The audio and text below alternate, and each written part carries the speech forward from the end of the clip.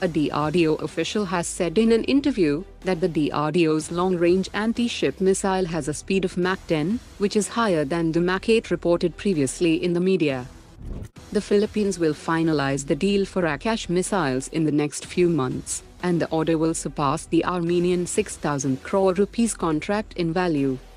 The Philippine Army has inducted the latest Kavro helmets by India's MKU Limited.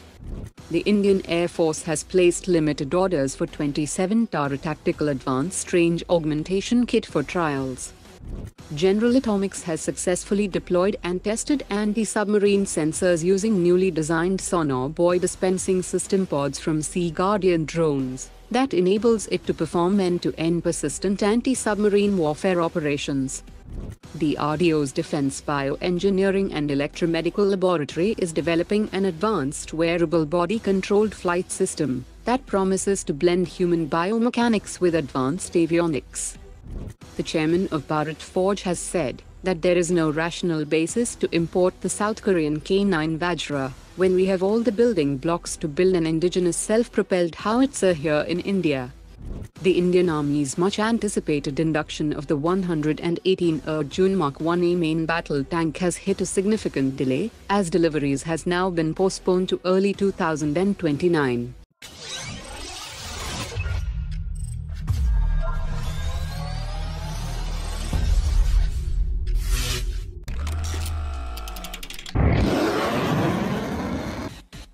India is looking to emulate Israel's approach with its customized F-35I variant, so that India can adapt the F-35 platform to align with its unique security requirements while maintaining operational independence and establish a degree of self-reliance. India might push for access to the avionics architecture of F-35 to integrate indigenous missiles, DRDO developed electronic warfare suites, and the BNet software-defined radio for secure communications that would ensure interoperability with India's existing fleet of Su-30 Rafale and Tejas aircraft. India will also seek partial source code access like Israel to modify the software for its needs, and also negotiate to establish an F-35 maintenance repair and overhaul facility in India, and co-production of certain components. India could isolate F-35 operations geographically or operationally from S-400 deployments, such as assigning them to western or southern sectors away from S-400 coverage in the northern sector.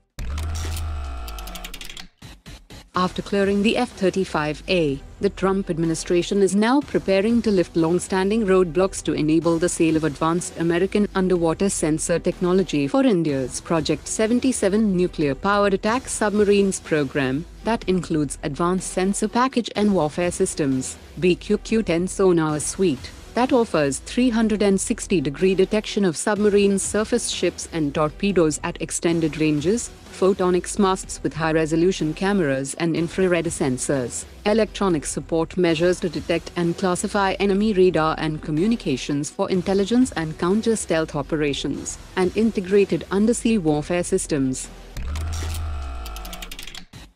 Integrating the newly offered Russian product 177S engine on the 84 Super Sukhoi program along with the indigenous Virupaksha radar, will transform the jets into 4.5 generation beasts with 5th generation punch.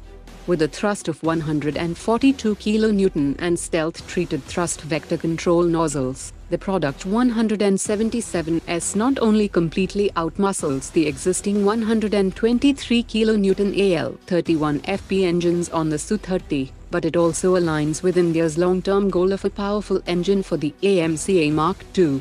Industry sources have said that Russia appears to be holding back flight testing of the product 177S engine until an international buyer steps up, as Western sanctions since 2022 have squeezed Russia's defense budget. Today's top 3 comments.